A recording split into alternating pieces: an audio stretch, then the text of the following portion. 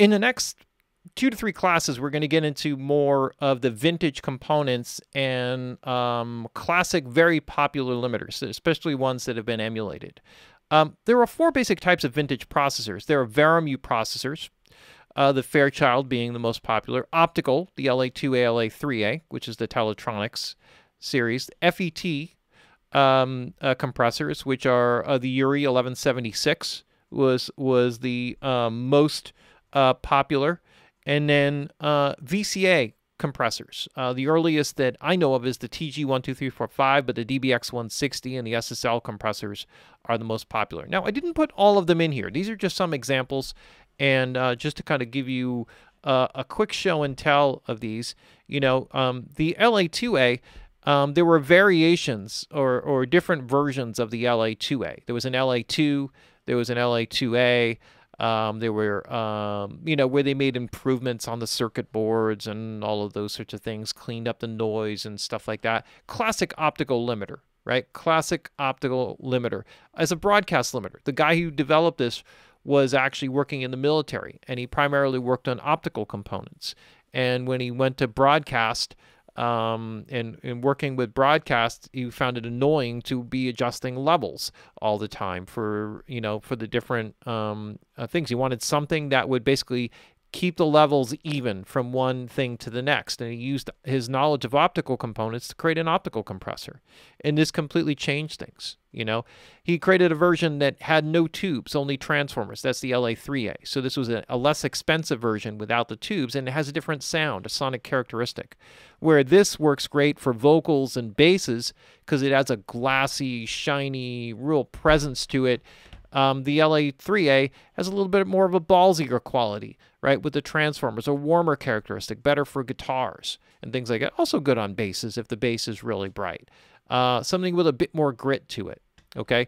The Fairchild 670 is a classic Veramute compressor. So there are many compressors that have tubes in the circuitry, but if the tubes are not part of the gain reduction circuit, then it's not a Veramute compressor or a Veramute limiter.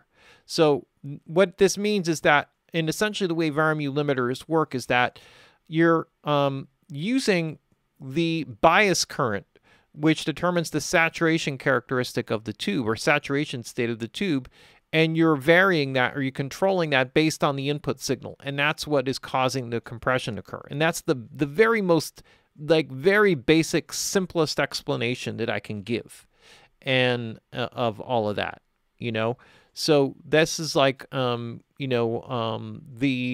many people call the holy grail of limiters. I mean, this has, I think, like in the mono version or the stereo version, has like something like 26 tubes in the circuit. Not all of them are used for gain reduction.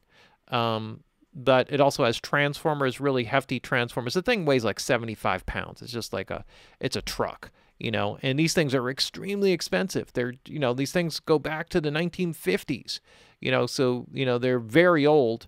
And if you got a really good working one, then you got like that is, in good working condition, then it probably is worth $75,000, crazy. An old classic VCA style compressor is the TG12345. This is really one of the first VCA compressors ever made, and made at Abbey Road Studios by EMI. And so this was, it is a really simple, the threshold is, everything is always compressing. It's sort of the craziest design and so impossible to really explain without audio example that I'll save that as part of the class. But a classic VCA compressor, a really very simple VCA compressor, is the DBX compressor. This is really a game changer for people because there was nothing really like this unless you had a TG12345 console, and this is still completely different.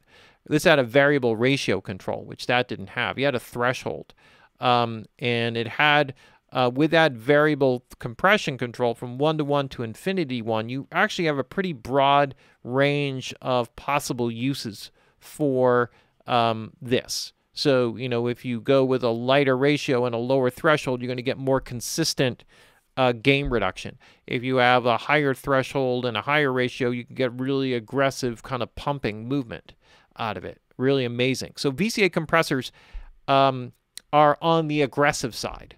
A less aggressive, more cleaner sounding compressor is a FET compressor. So each one has its own characteristic. Optical compressors add a smoothness, a glassiness, a presence to a sound. Optical compressors add like really rich low end and a high end sizzle for a lot of size and body. The DBX or VCA compressors are more about aggressive accuracy and movement.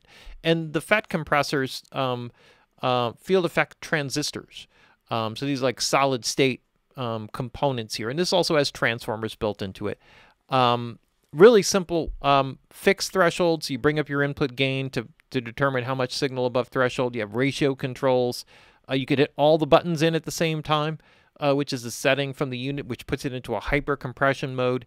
And you have a very cool attack and release settings, variable attack and release settings, which was really, really, really a powerful thing back then. Like it made it like probably one of the most flexible compressors.